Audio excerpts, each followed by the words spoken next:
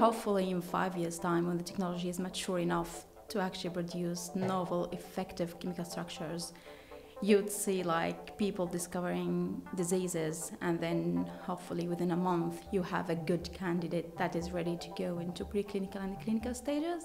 So instead of spending 5 years just computationally or like virtually coming up with these candidates, you'll shorten that to a month or two, and then you're ready to go like test on humans.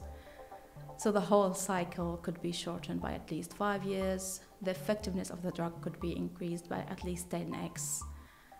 And hopefully we'll see less diseases and less people die for diseases.